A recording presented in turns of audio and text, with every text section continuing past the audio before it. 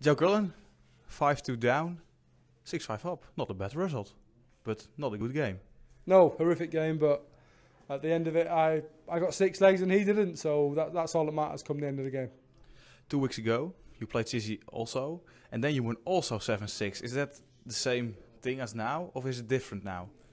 Yeah, I think it's a little bit different because before, when I played Chizzy the other week, he was playing fantastic darts, and if he'd have won the game, I couldn't have complained. And well, similar to tonight, if he'd have won the game, I couldn't have complained. But it was a strange game tonight. I think he struggled, I struggled, and when he played pretty good, I played pretty good, and it was just one of those. I think if I'm really honest with myself, I think I deserve to lose tonight, but I'm stood here a winner, so we'll reset and go again tomorrow. You are this year in the non-ranking events, the World Series. Is there some difference with the non-ranking events and ranking events? When you play in both good, but is it something different in the non-ranking events? A lot of pressure is different? No, I don't approach any tournament different to any tournament. So obviously we've been in Australia and New Zealand and things like that. I approach them tournaments just the same as I do, the Worlds and the match play, things like that.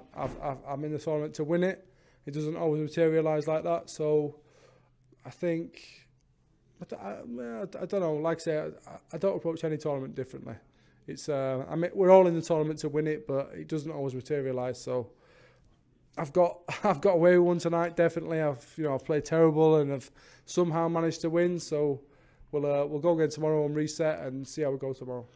Tomorrow, Gavin Price or Matt Campbell.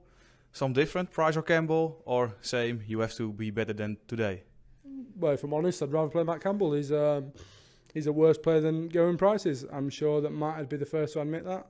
These players that come on camera and say, I don't care who I play. If I've got a choice now between Gavin Price and Matt Campbell, I'll play Matt Campbell, no problem.